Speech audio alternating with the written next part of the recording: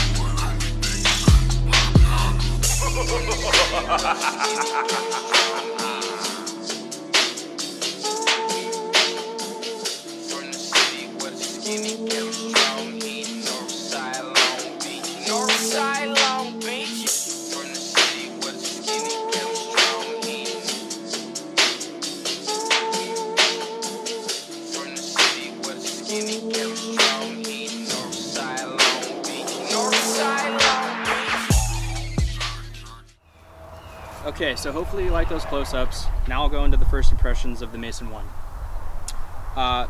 First thing that sticks out to me is I really like the paint job. It's kind of a slate blue metallic color, and when the sun hits it, it just shines really, really nice. Let's see, also weight. I thought it was going to be heavier just by first impressions. The big tires kind of give that beefy look, but it doesn't really feel that heavy. It's listed for at around 30 to 31 pounds, I think, on Diamondback's website. So I know it's not the lightest, but it really doesn't feel too bad. So I guess I'll jump into the front end and then we'll work our way back. Okay guys, so for the Mason 1, it runs a Suntour XCR fork up front. It's got a 15mm through axle and it's a boost hub. It's got lockout, preload adjustment, and 34mm stanchions. It's not the air version, it's the coil version. So obviously not the best fork out there, but for this price point, it's really not that bad. We're gonna run it as is, probably put it through its paces, and eventually if my cousin thinks that he'd benefit from a nicer air fork, probably upgrade. What's nice about this bike is it has a tapered head, which will make it much easier to go to a modern air fork in the future. It runs the Tektro Aries mechanical brakes in the front and in the rear. I've heard decent things about them. Probably going to upgrade those into the future with like an entry-level Shimano hydraulic setup. But for now, we're going to run them and just see how they do. Alright, so now let's go up to the controls and the handlebars, and then we'll work our way back to the cog set. So for the handlebar and control setup, the Mason 1's running a Diamondback 60mm stem. It's running the DB 35 bars. They're 760mm wide with a 15mm rise. It's also running the Tektro Aries alloy 2-finger front and rear brake levers. And it also has the Shimano M6000 Dior shifter for the rear cog set. The grips feel pretty good. Riding it around the block felt good, but we'll see what my cousin thinks, and if he wants to make any adjustments, we'll change up some things, but we'll see. So now I'm going to move to the rear of the bike and we'll go from there. Alright guys, so the Mason 1 is running a 1x10 drivetrain. It's got a 32 sprocket up front and the Shimano HG500 10-speed cog set in the rear. Range is from 11 to 42, so it's got pretty good range. Should be plenty for my cousin to climb the hills around here. It's got the Tektro Aries mechanical disc brakes, just like the front. And it's got the M6000 Shimano Dior rear derailleur in the rear. It's got a boost hub in the rear and a 9mm quick release. It's not the 12 millimeter through axle like the Mason 2. I believe the Mason Trail and Mason Pro had that as well.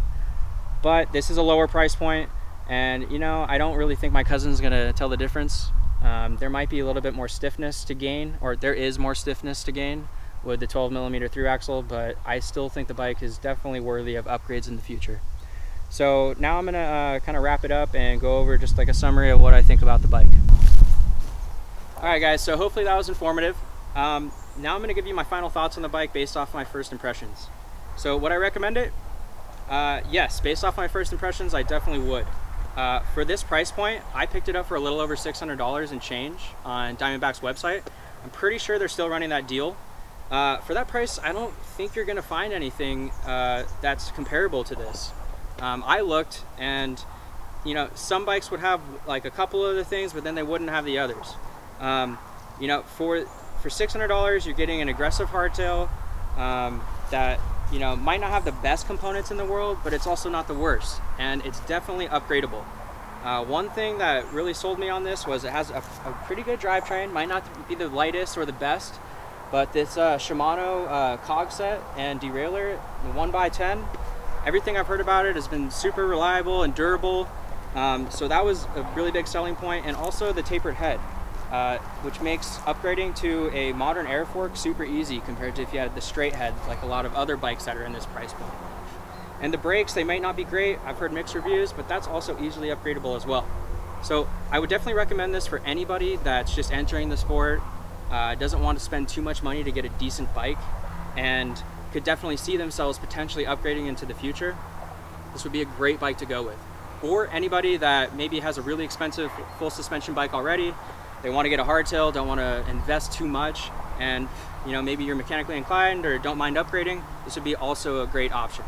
So hopefully this video helped you with your decision, and thanks for watching.